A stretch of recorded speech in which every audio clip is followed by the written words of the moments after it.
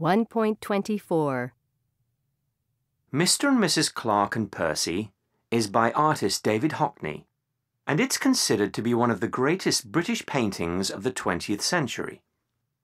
It was painted in 1971, and it's a portrait of two of his friends, Ozzie Clark and his wife Celia, and their cat Percy.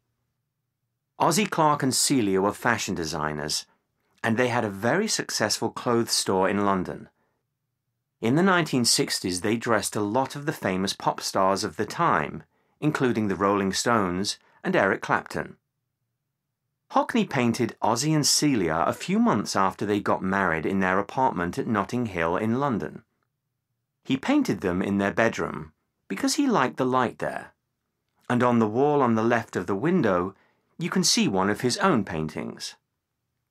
Mr. and Mrs. Clark and Percy is a very big painting, approximately 9 feet 10 inches wide and 6 feet 7 inches high.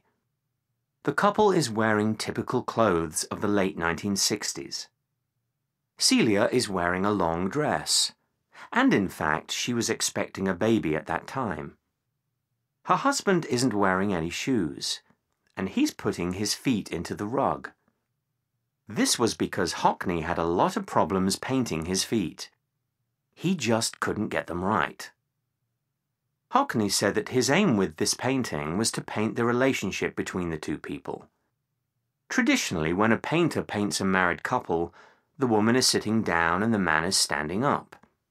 In this painting, the man is sitting and the woman is standing. Usually in a painting, the married couple is close together. But in this painting, they are separated by a big open window, which symbolizes the distance between them. The white cat sitting on Mr. Clark is a symbol of infidelity. It seems that Hockney didn't think that their marriage was going to be very happy, and in fact, the couple got divorced 4 years later.